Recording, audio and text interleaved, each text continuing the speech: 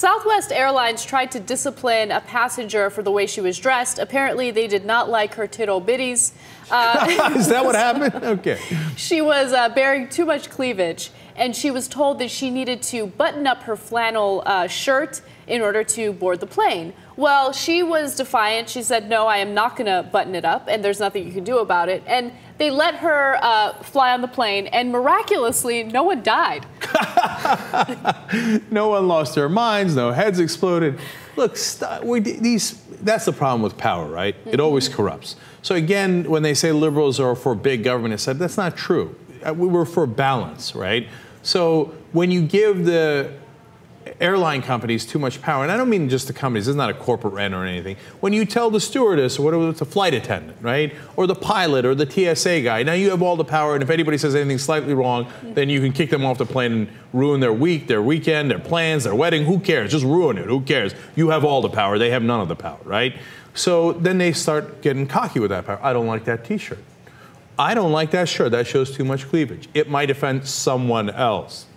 Right? Yeah. Or someone else actually is offended, well, then we've got to regulate your life. No. If they're offended, that's their problem, not your problem, okay? We're getting on a frickin' plane and we're going to Kentucky. Shut up, okay? Yeah, I don't care what anybody's wearing. We really do live in a police state where not only does the government watch us, not only are police enforcement spying on our rafting trips, we have like employees at Southwest deciding what is and is not acceptable attire for a flight. And what she was wearing is perfectly acceptable. She's wearing Birkenstocks. Just leave the woman alone. No, actually, that's the real crime. Put the picture up again. If she's going to be banned for anything, it should definitely be for the shoes. I don't like seeing that. I don't. Really? Not the flannel shirt? I think the flannel shirt is a little questionable. God bless her. She's probably a Young Turks viewer, okay? From her attire, that's what I'm guessing. What are you trying to say about Young Turks viewers? Okay, no, they're open-minded and, hippie liberals. Keep it real. Okay, no, but having said that, this is my personal thing. I can't stand those shoes.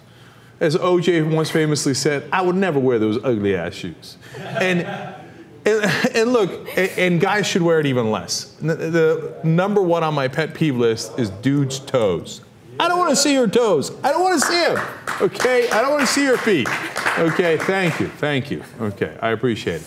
Now, by the way, am I going to kick her off the plane for her Birkenstocks? Of course not. Of course not. Get on the plane. Let's go. The shirt I wear most often on trips is "Don't tase me, bro." Like, that's my little joke to myself. Mm-hmm. Like, and sometimes even the TSA guys are like, oh yeah, don't tase me, bro, right? But one day I'm sure the TSA is just like, don't tase me, bro, what do you mean? Is that a threat? Okay, he's off the flight and tase him.